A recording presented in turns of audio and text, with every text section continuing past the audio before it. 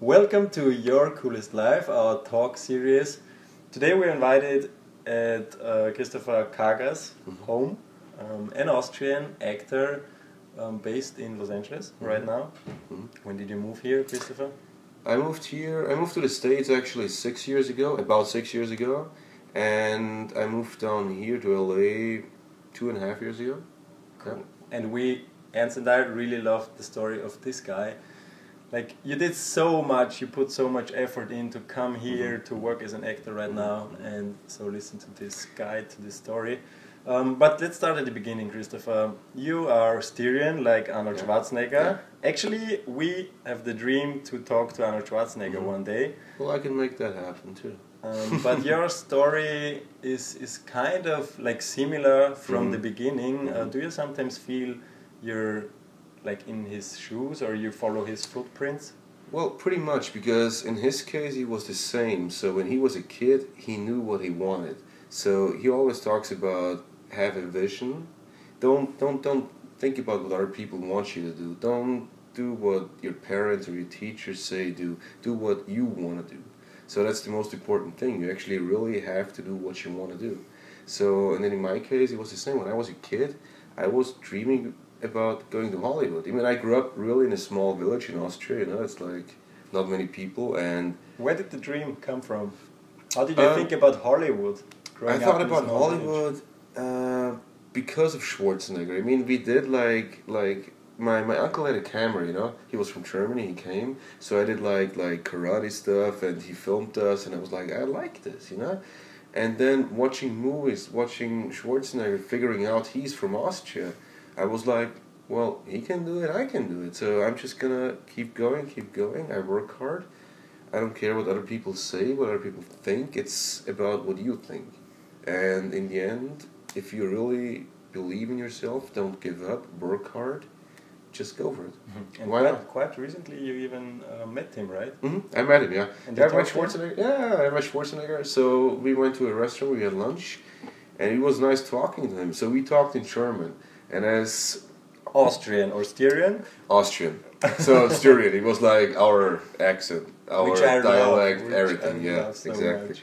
So it was nice, it was like, and because we talked before, I usually don't really get nervous, but when I stood in front of him, I was like, whoa. So we talked, and he was so nice. We talked in German, and he was like, wait, we were neighbors, you know. I've been there because my mom's grave is like close by, and then I told him my whole life story. He wished me best of luck, everything, and then he invited me again out for lunch, and I can always like meet up with him. He's like really a nice guy. I mean, I like what his path, his career path is like amazing. What he has made, whatever he wanted to do, he made it. When he came here, he barely spoke English. His English was bad. But he made bodybuilding big.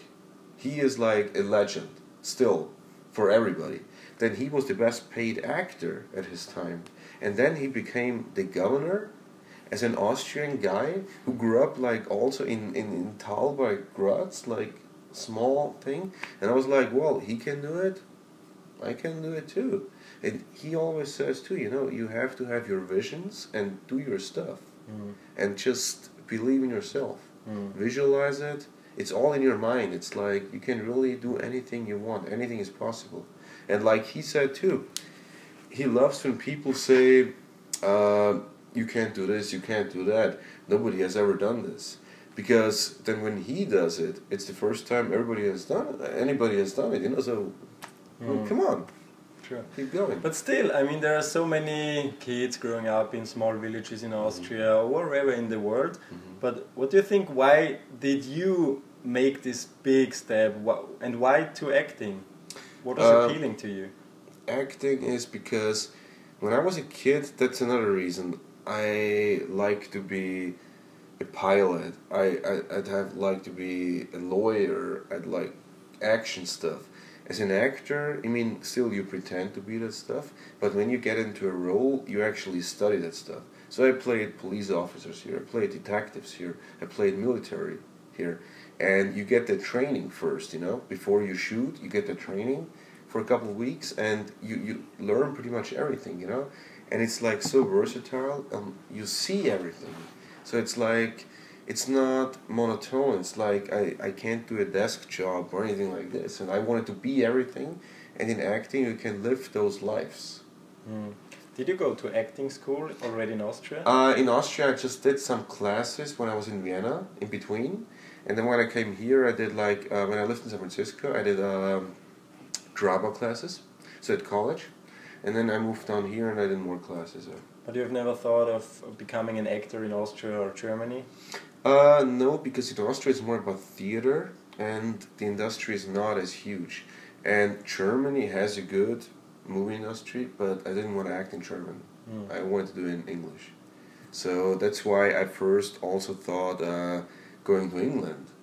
So I went back and forth to England too, actually to improve my English, and because I didn't need a visa, it was easier.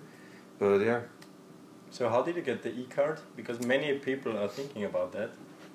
So in my case it was like this, so I went back and forth to Austria, and then I really, the first time when I came here, it was 21, 2 weeks for just visiting. I liked it. Being allowed first time to drink a beer? 21, exactly, right? 21 here, yeah, that's true, yeah. So, and then the second time with 22, I was here for about 3 months, and I thought I can just find somebody here who can sponsor my visa, you know, like, that's how it works. They have to fill out papers, sponsor your visa, they're your employer, and then I wanted to change my status into a green card at some point, which didn't work out because when you're here as a tourist, you can't do it. You can't change your status. So after 3 months, I mean, I enjoyed the 3 months. I went to every movie studio, I met friends, I went to all the beaches, I checked out every place, every single place. So you got a feeling for and California. I got a feeling for California, and I intensified my dream. So I went back to Austria, and then I was like, so I gotta figure out a way how to get there. First, I was like, I need something different. So I went to Vienna. So I lived in Vienna. I was like, maybe I can do something there and make more connections and so. So I got a job there. I mean, I owned a video rental store. So DVD, we sold DVDs and so too. And spending time watching a lot of movies. Spending time watching movies, getting into it more. Then besides, I took classes. It was easy in Vienna. Then my partner, who I had the store with, was a singer. So we did like, even I got into music and so too, you know. So we did this, and we were like, maybe that's like getting us over. So we had a manager, but this manager was, I don't know, not reliable, and at some point he was gone, and we got into fights, and so it doesn't work. It didn't work out. So then I started going back and forth to England, and tried. I mean, I would have gotten a job and everything. Actually everything was done. And then in England, so I was about to move, I get this call that I got that family as an au pair, because I applied for this too. I never thought about that I can actually take care of kids, but this was a different thing because she was single and she had a kid that was 15 years old, a boy, and she traveled a lot because of her job, so she was gone and she just needed somebody to take care of the house, and there was a pool, and I mean, it was a nice life, you know, but it wasn't mine, so I was like enjoying it, but I still had my dreams in mind. And also what she told me, why she hired me, because she likes people who have dreams. Because when I had my interview, Skype interview with her, and I told her my whole story, I want to go to LA, I want to be an actor, and she likes people like this, you know. And that was one of the reasons she hired me. So my contract was for 1 year. I love this fact so much, like doing the au pair thing, because if you would like set up a career plan, you would never have put in like au pair for half a year, right, to stay there. Exactly, but it just happened. It happened. It was meant to be. It was the perfect family. And then so I got there, so I worked for her, so we extended my contract, and in between, I mean, I met somebody up there, you know, it was nice. We were really in love.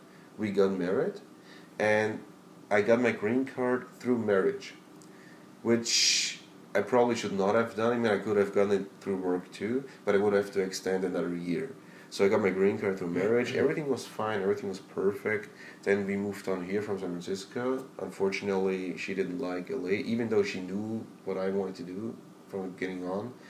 But we just, it was too much drama. It didn't work out, unfortunately. But she's happy now. I'm happy now. everything is fine. I have my green card. I can do whatever I want, and I'm here living my dream. Big question. Like 6 years ago, you came here with the dream to become an actor. What did people back home in Austria say to you? Oh wow! Like, I mean, what did they think? Well, the thing is, like, a lot of people, they say nice things, but they don't mean it. They don't mean it, you know, because they're like, Hollywood, you from Austria, small town, huh? How do you want to do this? I mean, come on. And it was like, Schwarzenegger made it. Yeah, but he was a bodybuilder. But at this point, he was nothing either. You know, he came here. He barely spoke English, but he made it happen. It's just a work ethic. It's just there are 6 rules he always talks about. You know, believe in yourself, trust yourself, dig deep down. Like actually, really do what you really want to do. It's your life, not anybody else's life. So I don't care what other people say. Even friends were mad at me because I left Austria. And I was like, I mean, you knew that's my dream, and I'm doing this. So... What did your family say? Did they support you? Yeah, my family supported me. First, I mean, when I was a kid, they didn't believe it.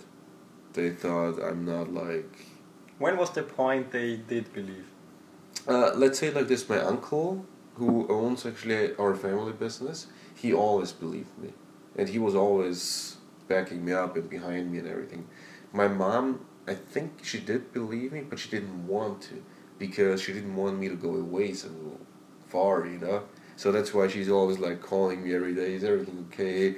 Always nervous. I'm like, Mom, I'm a grown-up man. I mean, come on, you know, you don't have to worry about me. So, yeah. But my family is always behind me, and that's very important to me because I love my family. I love everybody.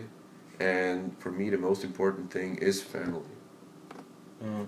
Were there any like big obstacles in your way coming here, being in Hollywood right now? Oh, I have not just 1 or 2. When I was in Austria, I ran into scams. So I got job offers from here. And I thought, oh, that's nice. They're doing my visa stuff and everything. And they sent me a contract, and it looked legit, you know, signed by a lawyer and everything. And then they were like, the only thing is like you would have to pay for the flight ticket, so transfer that money. And we returned that money. They even sent me pictures of the building I would have worked at and everything, you know, everything was legit. So I did this, and then you never hear from them about it. So I lost a lot of money because of that and obstacles. It's like a lot of people say you can't make it, you have an accent. I got my first movie part because of my accent. I got my second movie part because I played a German soldier back in time. It was a time travel movie. So I spoke English and German. So it's like really, look at Schwarzenegger. He has like such a thick accent. It's like really. So sometimes just turn upside down your weaknesses and they become your exactly, strength, right? exactly. And I really don't care what other people say. I do what I want to do, and I believe in myself. I work hard, harder than anybody else, and nobody can outwork me. So I'm really doing what I can do, and I visualize my goals. I write down my goals. And it's going well. Of course, you have sometimes days you're down and everything, but the important thing is you get back up.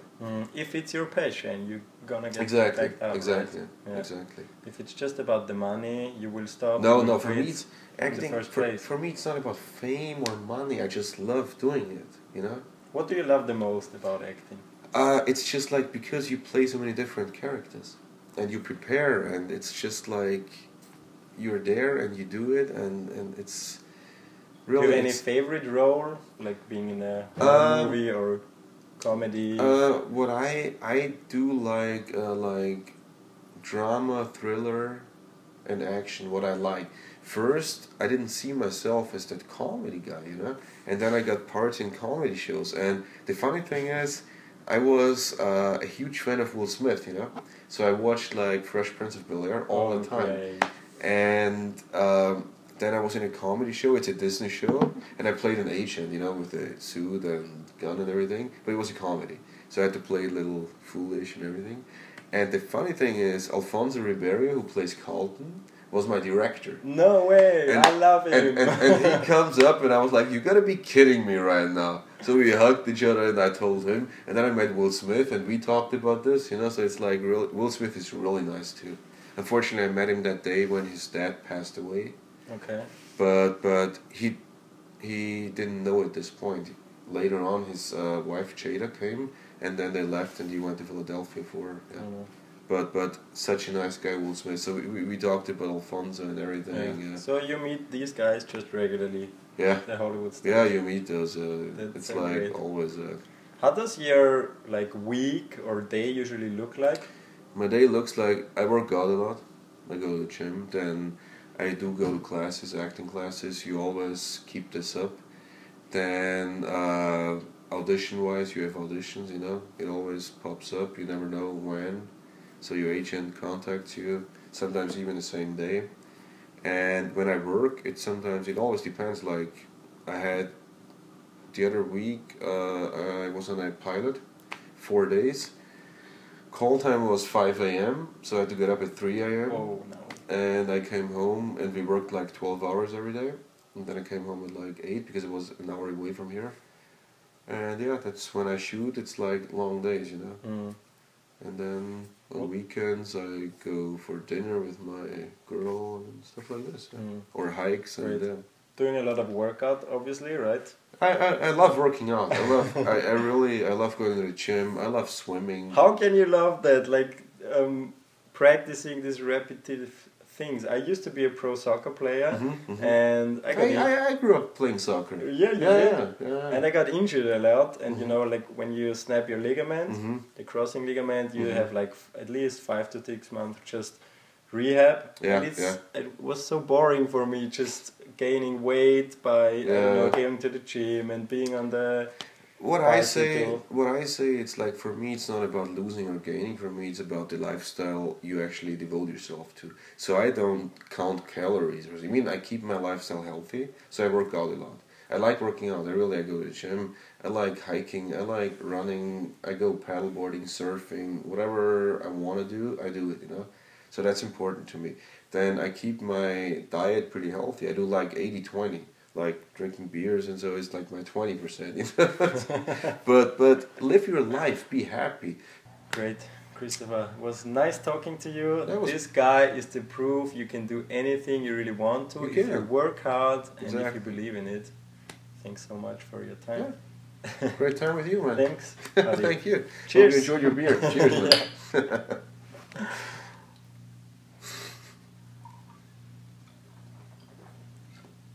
That was nice. Perfect.